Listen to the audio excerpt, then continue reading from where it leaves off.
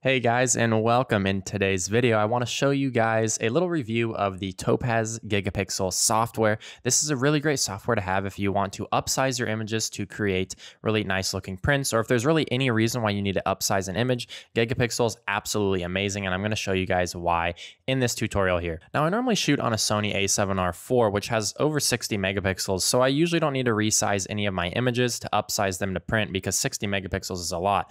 But I used to shoot on an older Canon camera that only had 20 megapixels. So 20 megapixels isn't really enough to print like 40 inches by 60 inches, or if you wanted to go even bigger, it definitely wouldn't be enough. Now you can use Topaz Gigapixel software to upsize your image and to make it fit that larger size a little bit better. I really like using the software for upsizing. It's specifically designed for upsizing your image. So for any reason that you need to upsize your image, you can use this, whether it's your images are low quality or you saved a lower quality version, or maybe it's a scan of a photo or whatever it is. If you need to upsize it, Topaz Gigapixel AI has what you need. I'm going to show you guys a little bit about how to use it and then talk about why you would want to get it. So we're going to jump right on in. So first things first, you'll probably notice that we're in Photoshop. I just want to show you guys how to measure the size. I like using Photoshop just to compare my images and check the size. So when you're in Photoshop, you can use Command R to pull up the ruler or Control R on a PC. And you can go and make sure that you go to preferences and go down to units and rulers. I prefer using inches, but for those of you outside of the United States, you guys might want to use centimeters. But when we're talking in print, let's talk inches or centimeters rather than in pixels, because pixels for print doesn't make sense. So when I'm here, you can see that this image, this is totally unresized or anything like that.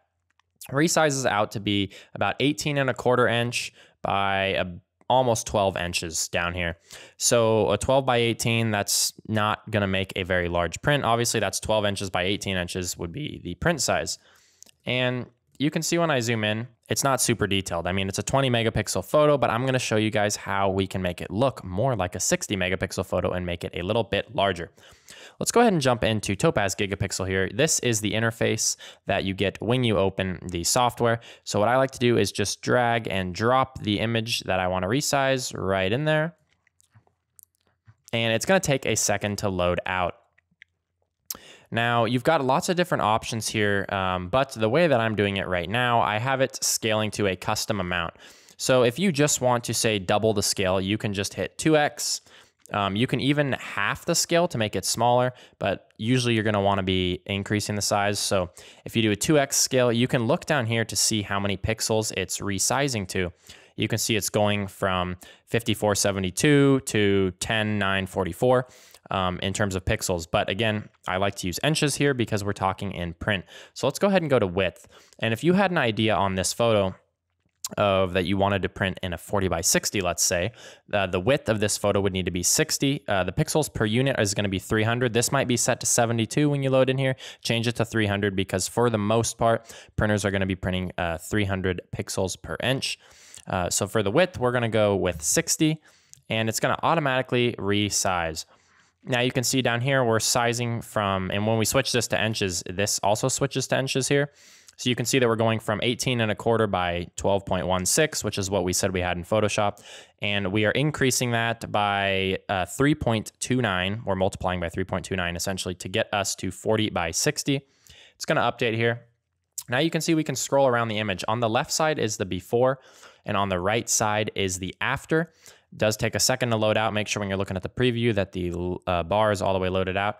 You can see now on the right, obviously a lot more detailed than it is on the left. So this is essentially giving us the 3 times multiplier. So it's essentially giving us a 60 megapixel. It's obviously not as good as actually being on scene with a 60 megapixel camera because we are using technology to size it up. But looking back, like I don't have the opportunity to go back and shoot this as 60 megapixels. So it gives me the option to upsize it in post-processing better than I could ever have imagined before. So now, of course, you have a lot of options. And when you're choosing these options, make sure you're on a highly detailed area. That's why I'm hovering over this tree here. And first of all, we can choose the AI model. For landscape photos, I find that usually standard is going to be the way to go. You can use low resolution or very compressed if you've got a very, very pixelated image that you're trying to upsize quite a bit. But for most landscape photography applications, standard is going to work perfect for you. Now you can come down to the settings. I like to just check this box here to turn this on. That just makes it so the AI automatically selects. But if you are noticing that it's adding noise or it's not removing enough blur, you can increase these manually yourself. Now you've got the options for additional settings. I like to check the reduce color bleed on, and I don't touch the face refinement since this is a landscape photo. Now you'll see up top that we are looking at this photo at 100% right now, which means on the right side here, you are seeing the 40 by 60 preview of this image. So my computer screen is not 40 by 60 inches wide, but I'm looking at this as if this was 40 by 60. So it's taking up just a portion of my screen.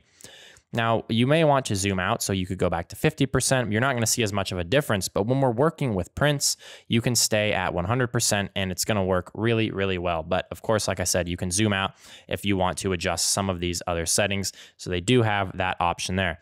You can see the software is really, really easy to use. So after we do that, we're pretty much just going to hit save image and then we're going to be totally done. So we'll go ahead and hit save. Now you have the option to rename it. I like to save it as a JPEG, maximum quality. You also have the option if you wanted to save it as a TIFF, you could do that as well before you send it off to the printer. Or, I mean, even if you wanted to keep editing the photo, you could save it as a TIFF as well. You can change the color profile if you like. I'm just going to leave it on sRGB for the sake of this tutorial.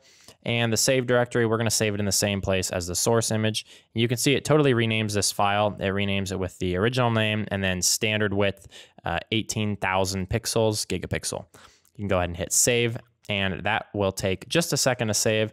When we load it out here, you can see the bar comes across. It's really nice because you can do batch editing, so you can do multiple images at once. You can queue them up and then save them all at once. And it does take a little bit of time when you're upsizing because you can imagine the AI software really has to go to work to upsize it. So if you have a slower computer, go ahead and grab some coffee or some tea while you do this and just let it load out. But I am going to fast forward until this is done here in the video, and we'll catch you guys in Photoshop on the other side. Alrighty guys, so I am loaded back into Photoshop. Now I always like to do this just so that I can preview here, and you can see now this is a 60 by 40 here. One thing that you can do when you're printing is zoom in, and down here on the bottom left, you'll see the percentage. If you zoom in till it's at 100%, once again, you'll be looking at the same thing as before, whereas this will be the size of the print. You can see it looks really good. These leaves over here are blurry just because when I shot it, the leaves were moving. But otherwise, you can see this print is going to look really, really nice. The software did a really good job. And like I said, I verified that it is 60 inches by 40 inches. And the other thing I like to do is I've actually put the image, the larger image, on top of the other image, the starting image that we looked at originally. And you can zoom in here and you can toggle the before and the after, the before the after. So you can see it added quite a bit of resolution there and pixels. So looks really good. I have no complaints about it. I really like this software for upsizing photos. I think it's one of the best upsizing softwares on the market. So like I said, I think the results speak for themselves. It worked really, really easily on this image. It took me just a few minutes to figure it out and make it look really good. All right, guys. Well, I really hope you guys enjoyed this tutorial. Hopefully that was helpful to see Topaz Gigapixel. It's a software that I honestly didn't know anything about until very recently. And then I've been fortunate enough to been able to try their software. It works really, really good, and I really like using it. So I've included a link down below where you can pick up this software at. If you're going to pick up the software, please use the link. It's just an affiliate link. It doesn't cost you anything, but it does help me to make a little bit of money if you do purchase the software. And I'm not being paid to make this video. I just really think it's a good software that you should pick up, especially if you've got a camera with a lower megapixels and you want to make some big prints. It works really, really good. The AI software is incredible. Thank you guys so much for checking out this week's video. We'll talk to you guys next time. Bye-bye.